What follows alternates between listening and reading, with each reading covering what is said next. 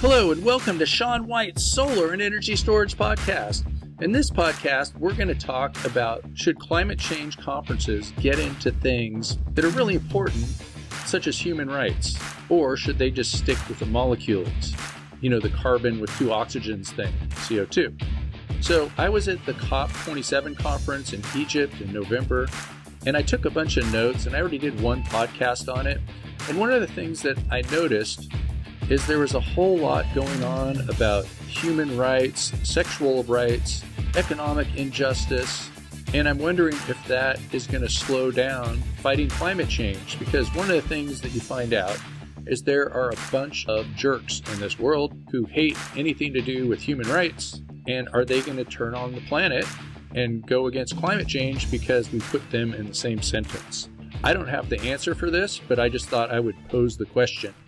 One of the things that bothers me is I see that there are a lot of people that are on the same team that are fighting each other. You get two people or two different groups that dedicate most of their lives to fighting climate change, and then one of those groups is doing what they call canceling the other group because they don't like it that they have a sense of humor. And I think that we all need to be on the same side. And I don't want to take away from anything such as human rights. You know, there's a lot of real important subjects there, such as not buying solar equipment that's made by forced labor. And then also just recently I saw on the news, I was really surprised. It seemed like, am I reading this correctly? That Greta, you know, the famous climate change activist girl over there from Sweden, who's awesome, was actually protesting against a wind farm. And I was like, what? But apparently the wind farm was on some indigenous land, and I don't know the details. I'm not taking sides on this or anything, but I just thought that was very strange and interesting. But I do think that it's very urgent that we get this climate change thing taken care of.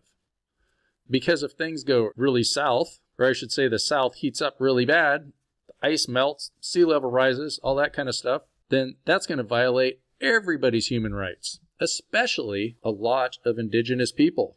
And there's no perfect answer to these solutions, but I think it's very important that we all work on the same team instead of fighting amongst ourselves. There are a lot of people that are not on our team, and when they see people that are fighting against climate change, fighting against each other, they celebrate. And anybody that's against humor has got a problem. And I think that there are a lot of ways that we can take a really good joke about a really sensitive subject and get people to actually change their minds better than any other way. Because when people can laugh at their own stupidity, that's how people change. And that's why when I teach my classes, I like to make people laugh.